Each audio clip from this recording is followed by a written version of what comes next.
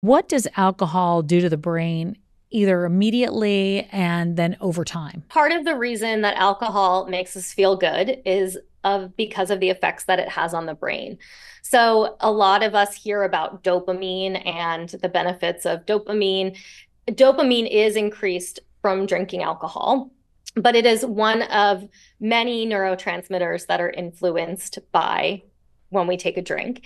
And I think what's really interesting as it relates to the brain is more around GABA and glutamate. These are two other neurotransmitters that don't get as much attention in today's day and age.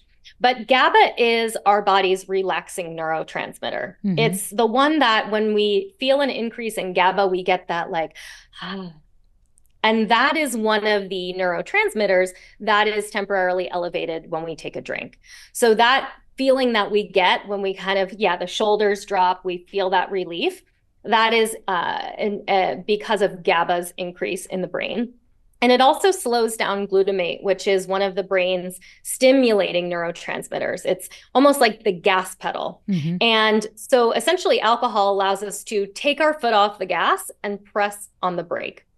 And the good news about understanding the physiology of this is that we can use things like GABA as a supplement, or L-theanine, which is the precursor to GABA.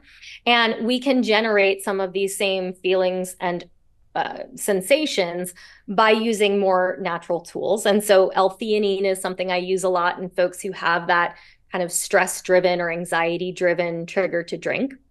But again, as I mentioned, over the long term, we're going to have changes to brain structure. We will have changes to how we produce those neurotransmitters on a day-to-day basis. So over time, we start to burn out our ability to produce this GABA or to produce dopamine. And we then rely on things like alcohol or food or other substances to kind of give us that feeling or that sensation. But as complex and sciencey as it is, the good news is that we can do a lot with food and supplementation to support those pathways. And I really think make it easier to quit or to cut back.